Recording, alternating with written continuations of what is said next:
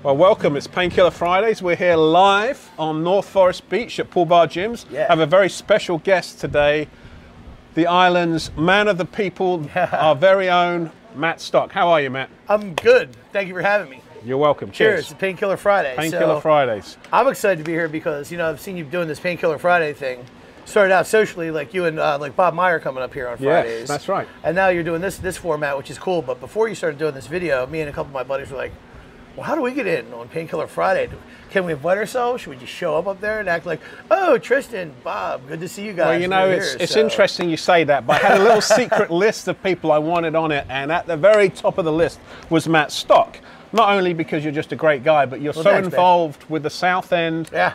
You know what's going on. If I need to know what's going on the South End of Hilton Head, live music-wise, whatever, I know you've got your finger on the pulse. Yeah, so we had to have you on here. I like to draw cool stuff to people's attention that I think sometimes will get a short shrift, or there's always so much going on around here from entertainment, food and beverage standpoint. Things can slip through the cracks, So there's some little buried treasure here, like, check this band out, come see this thing we're doing at the theater, try this soup out at this restaurant. It's great. It could be anything, Yeah. But it's cool to share with everyone and get the word out. When I look at it, I've worked on this road now, the corridor from Palmetto Bay onto Pope Avenue, Sure. Forest Beach area. I've worked on this road for about 25, 30 years. And it's just kind of struck me that really there hasn't really been a personality like you this whole time that really bridges the younger 20, 30 crowd and our age, the 40, 50 crowd. You've got involved in 2 or 3 really cool things. Yeah. The thing that I really admire about you is bringing the Caligny Theatre back to life. Let's talk about the history of the Caligny Theatre and what do you got going on over there? I mean, Hilton Head's oldest theater, it's historic. Opened, I believe, in 1969. 69, right? wow. Over there in Yeah. the plaza, so one of their first structures over there. And it's gone through its ups and downs over the years. A big heyday back in the 90s. Right. I hear so many stories about people that grew up going to that theater. And I grew up right near a theater in my hometown in Pennsylvania that was so similar to the Caligny Theater that it resonated with me from a nostalgic standpoint. And when I was given the opportunity, along with John Cranford, my partner, to get in there and try some things out, sort of bring it back to prominence. Yeah. I was like, you really couldn't say no. Yeah, no, I mean, it's really, I think the Caligny Theatre holds a special place, and a lot of the locals that have been around here a long time. I remember seeing the Prince of Tides there. It's got a special feel when you walk through the doors. Yeah. But what I like about what you're doing is you've given it another purpose. You're doing some different events which allows it to continue as a successful operation, right? You've got some live music and some other things going on. What's coming up? I'd say the main ripple that we created in sort of changing the culture of the theater is looking at it as a performance venue. Right. We have so much talent here. Obviously, you got a 200-seat auditorium that's set up, for sound and for entertainment. Nice high ceiling. And with John's efforts and some other people, we've been able to start doing shows piecemeal here and there, where we've gotten to a point now where I think we can offer, 2 good live events a month. Some friends of mine and myself have brought a comedy ripple into it. Right. So we started a little local stand-up scene that's been doing well. And, and we host repertory film and just a lot of different things. So, I mean, even this month we were just discussing Mountain Film on Tour. I went to that. I think it was the first one. That was an incredible experience for me. 2 years ago.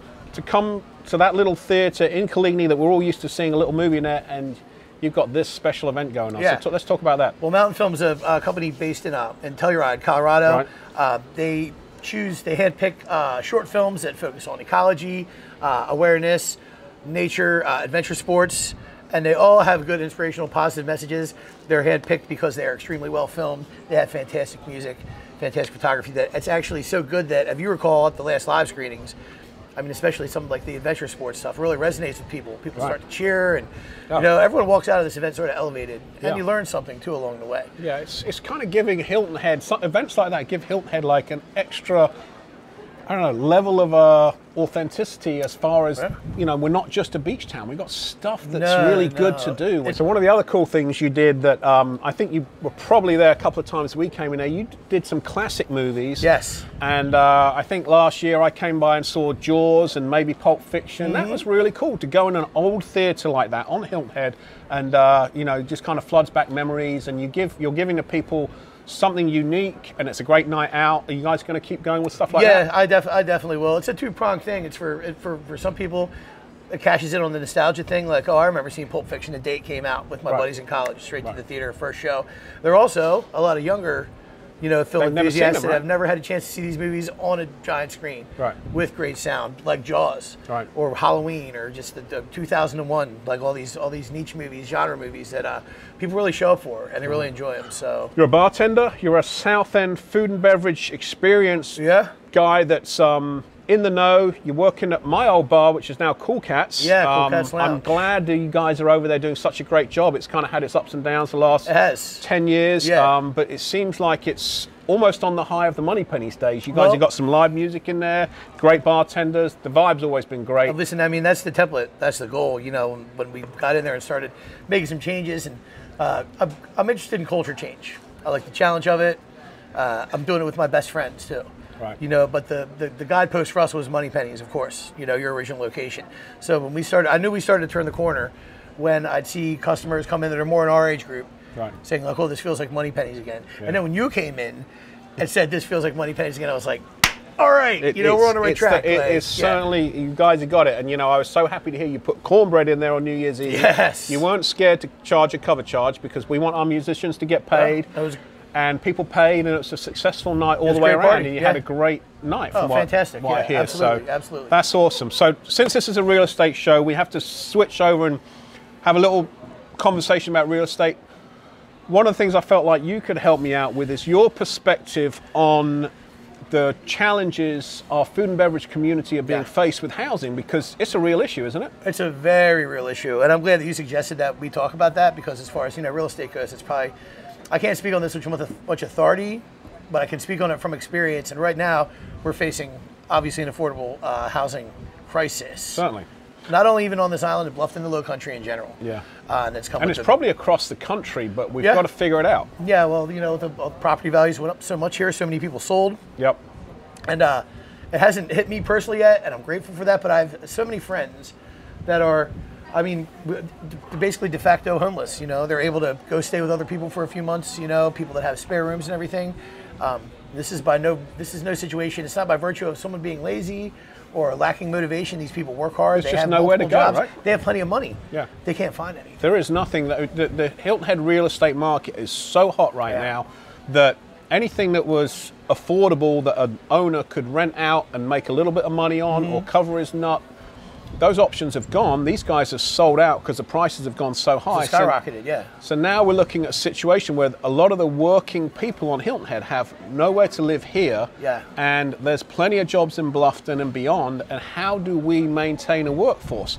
And, the town has an opportunity here to jump on this. We have a lot of commercial properties on Hilton Head that are sitting empty. Let's use the Sam's Club building, for example. That thing's been empty probably for 3 or 4 years now.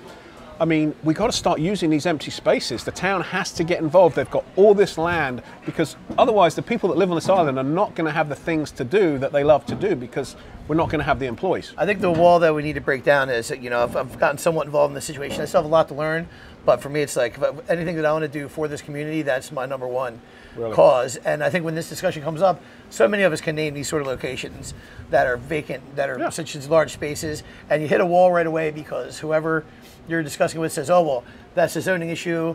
The whole building has to be rezoned. It might have to be taken down. It might have to be rebuilt." Let's start.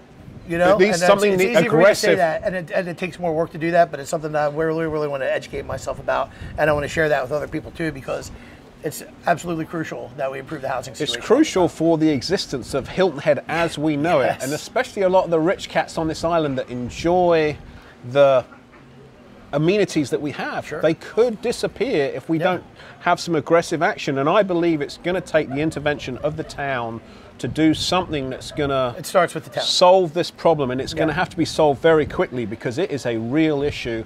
And there's plenty of things we can do. There's plenty of things. We're actually a very big island, and we've got a lot of space on this island. We're the second largest island on the East Coast, and there's not a lack of land. The town owns a lot of land. There's a lot of defunct areas, the commercial areas, that we could put thousands of people in accommodations, but they're sitting empty, and I don't want to see another storage unit complex on Hilton Head Island. That makes my blood boil, because then we take the life and soul out of Hilton Head. Yeah, and I think there's a lot of people that are proactive, that are a little bit younger that really want to start to initiate change on this island. So it starts with that. So I just, well, through the South Ender magazine, over the past couple of years, we've been involved with covering some town hall stuff, and sometimes we agree with them, sometimes we don't. That's fine to disagree, but instead of just staying at disagreement, I think people are really going to start talking about stuff.